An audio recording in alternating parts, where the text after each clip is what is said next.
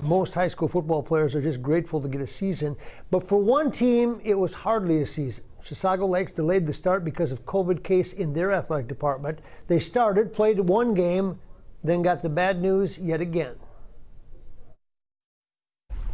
Chisago Lakes is like a lot of communities just north of the metro. Lake life matters. And so does the school, where fall and football are part of the charm.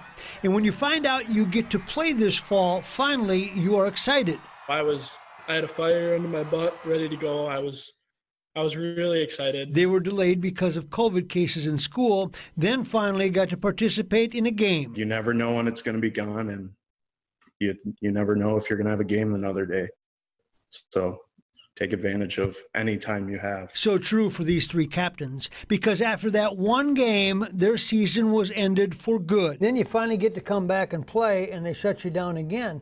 I mean, what was that like, to get kind of that double punch to the gut? It was like we get our third chance now to come back and play, and we get our first game in, and we get one practice the next week, and then they sent us home. Austin Seaford is the quarterback. He helped lead a state tournament team last year until he was injured and wants to prove he can play in college. What hurts right now is seeing neighboring schools allowed to play and create video for college coaches while they are not. It hurts knowing, I don't know, it's so unfair, really. It makes me wonder what would have happened if I was at a different school and actually had a chance. So they lean on each other and try to dwell on the good times. In situations like this, it's one of the only things that you can really process and think about is something like that, is the memories that you do have, like the really good ones, the bad ones. Because the fall of 2020 football at Chisago Lakes is easy to summarize for a senior. And it sucked. It was,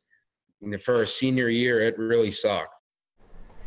I think that'll be the tagline for a lot of people this year, unfortunately, but that's a pretty succinct assessment of it at Chisago Lakes. Yeah, it's tough, and we haven't even done a lot of stories, but it affects next year kids for college, because the kids in college this year might not play, and it has a tumbling effect. Yeah, a tumbling effect, and it's just too bad. They got each other, and that's the most they got right now.